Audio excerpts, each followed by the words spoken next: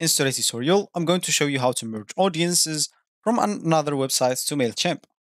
So the first thing that you would like to do, of course, is just go and open whatever browser you're going to use to follow this tutorial steps with. Here in my case, I'm actually using Brave, but of course in your case, you can use any other browser could be possibly working for you. Once you open that browser, make sure to go to this URL section and simply type mailchimp.com and hit the enter button, and that should take you into this page, which is going to be your home screen or your main screen. Of course, if you have an account, you can simply go and click at login into your account, so you can actually enter your name or user's name or email, then password, then you can log in into your account. If you don't have an account, you can actually scroll down here and see all the plans that they have. They have the 3 paid plans and 1 free plan. Once you choose whatever plan suits you, let's use this as an example, they're gonna get you to the section where you can actually create your account. As you can see, let's just click add this free plan, sign up for free or sign up free, and that should take you here. Simply just enter your email, username and password, then click on sign up. Let me do that and I'm coming back. So now you'll have to check your email by just going to your email and activate it by the message that they're gonna send you. Once you activated your account, you'll find yourself here again, so let's just click at continue free.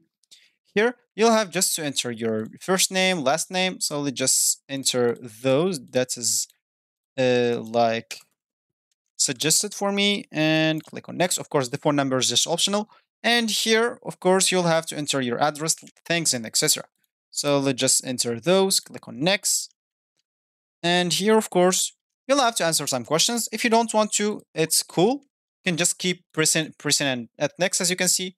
But the first one, you should actually just answer it, and you will see the rest of them, you can actually keep clicking at skip.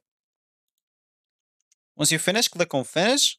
And as you can see, once you click on let's go, you will find yourself on the home screen of the Mailchimp websites. So as we said in the beginning of this tutorial, we would like to merge audiences. If you want to do that, we can just go to this list panel audience, click on it, then click on all contact, and that should take us to this page. Of course, once you are here, you can just click on add contacts, import contacts, and then go in imports from another service. Click and continue, and of course, you can just go and choose where do you have the audience that you would like to merge with the Mailchimp.